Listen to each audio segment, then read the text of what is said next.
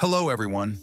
Today I'm going to show you my simple password-based digital lock system built using Arduino Nano as the main microcontroller, a 16 by 2 LCD display with I2C module to show lock status, 3 push buttons for password input, and 3 LEDs, green for access granted, red for access denied, and yellow to show it's waiting for input.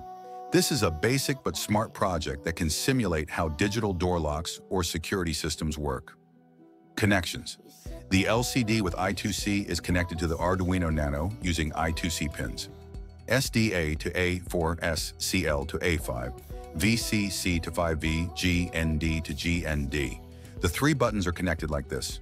Button 1 to D2, button 2 to D3, button 3 to D4.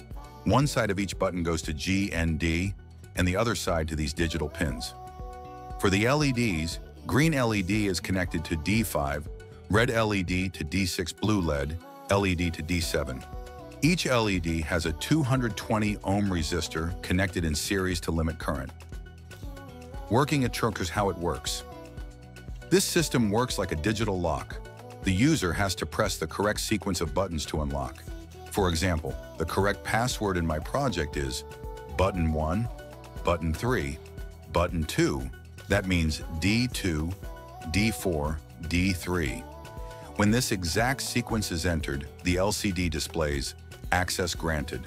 The green LED turns on if the password is entered incorrectly. The LCD shows access denied, and the red LED blinks 3 times. The blue LED remains on when the system is waiting for input. After checking, it resets and asks you to try again.